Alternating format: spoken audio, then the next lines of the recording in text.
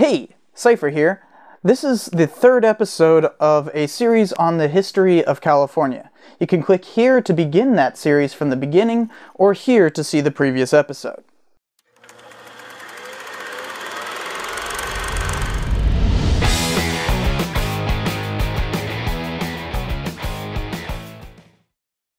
Alta California had remained a remote outpost in the Spanish Empire throughout the first 50 years since the conquest by Portolà. When Mexico achieved independence from Spain after a decade of warfare in 1821, both Alta and Baja California were given to the new Mexican Empire, soon to be replaced by a republic.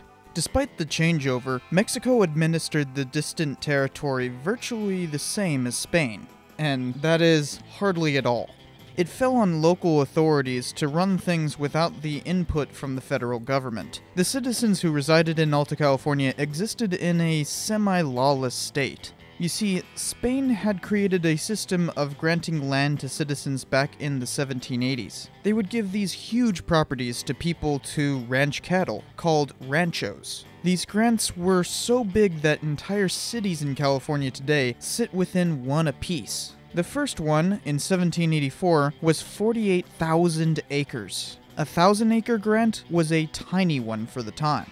The Californios who were granted land, called rancheros, were basically feudal lords of their vast swaths of land. These rancheros would hire field hands to help on the ranch, called vaqueros. Vaqueros were often American Indians from the surrounding area, but most ranchos had to deal with Indian raiding too. A group called Los Chaguanosos, which was really just random frontiersmen and Indians who did not make a coherent group, made several daring raids into Alta California from New Mexico, stealing thousands of cattle and horses, taking them back across the Mojave Desert. Rancheros had to fend for themselves. There was a legal system where an elected person would be judge, jury, and sheriff all in one.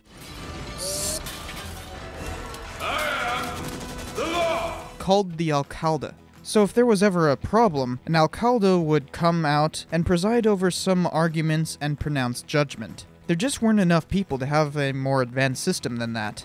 People were coming to Alta California, just not that many Mexicans. There were some expeditions from Mexico, but much of the new population growth came from foreigners. Some trailblazers, who were mostly fur trappers, found land routes to get to Alta California. So many famous mountain men were part of this, especially John C. Fremont, who made 3 expeditions to California. He'll come up again in the next episode.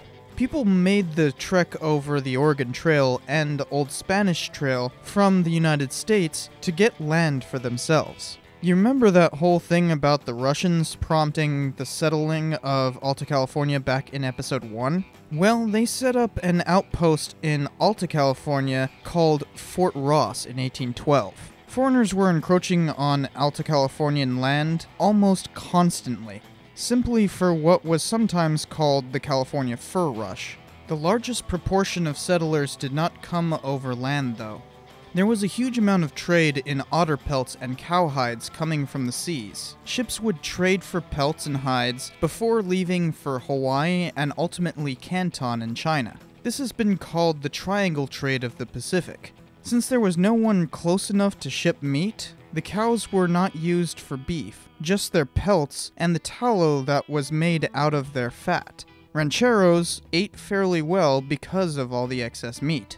Because of all this trade, which actually predated the Mexican government, non-Mexicans were a large proportion of the new immigrants coming to Alta California. This, of course, caused tension. People argued about whether the Mexican government was doing anything for them as early as the Mexican government assumed power. Mexico City had a lot more to be concerned with than its most distant and remote colony. The country was ravaged by civil wars and secessionists for decades after gaining independence. Because of this, the Mexican government failed to pay soldiers stationed in Alta California on a regular basis. As this neglect set in, there were several rebellions in the late 1820s and 1830s by small bands of Californios. They started by trying to reunify with Spain in 1828. After several minor rebellions, the Mexican government appointed an unpopular governor named Manuel Victoria. A minor revolution removed him from power in 1831, after two armies faced off in a very silly battle.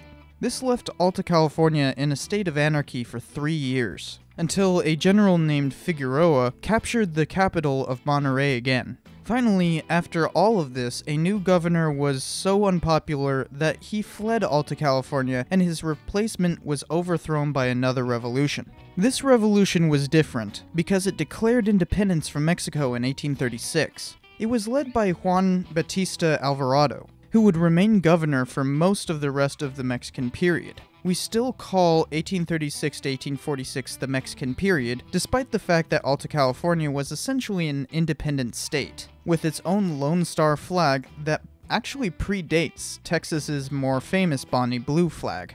The Mexican government obviously didn't want Alta California to secede. First, they appointed a new governor named Carlos Antonio Carrillo. After a brief amount of fighting, they came to a settlement and Alvarado remained governor of an autonomous California. Then came General Mitchell Torrena from Mexico, who tried to capture the state, and met some success. But when the convicted criminals that made up some of his army plundered too much of Monterey... Badges? We ain't got no badges. We don't need no badges. I don't have to show you any stinking badges. They were defeated militarily, again, by Alvarado's forces in 1845. Alvarado ceded his power to another governor who seemed amenable to everyone, named Pico. He would not have much of a chance. His government would be overthrown in 1846 by the Bear Flag Revolt, making him the last Mexican governor.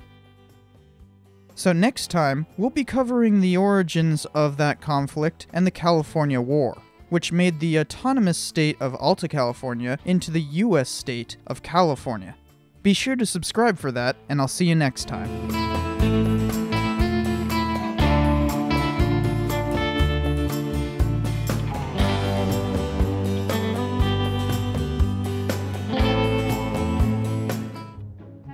It was led by Juan Bautista. Good lord. Juan Bautista Alvarado. Why am I getting these names wrong? I said them a million times. Called an Al-Qaeda. Called an Al-Qaeda. Yeah, that's what they called him.